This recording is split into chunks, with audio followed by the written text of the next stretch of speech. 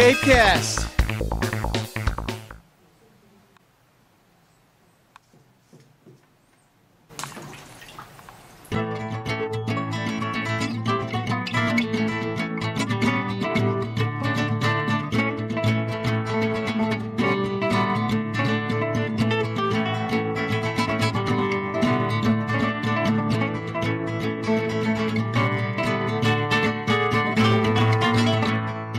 These are 10 dovekies, and they're actually adult seafaring birds. We call them, well, the scientists call them pelagic birds. Means they live at sea. They don't ever come on land unless they have to nest, and they do that on rocky coasts.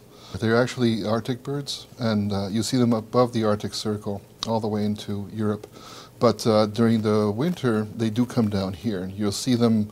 They're extremely rare to be able to see. They're very secretive, let's say, and they do live far out at sea, so you wouldn't see them normally.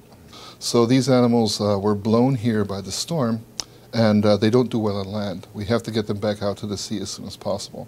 They're also starved or sometimes dehydrated, so we make sure they get a little bit of nutrition and then we put them back out. They look like little penguins. They're about the size of your open hand, but they are actually closer to puffins and other birds called razorbills and auks. They came in pretty bad shape. All of them have received fluids and they've all been given a little bit of nutrition. We're hoping to get them out as soon as possible and to increase their chances of surviving after the storm.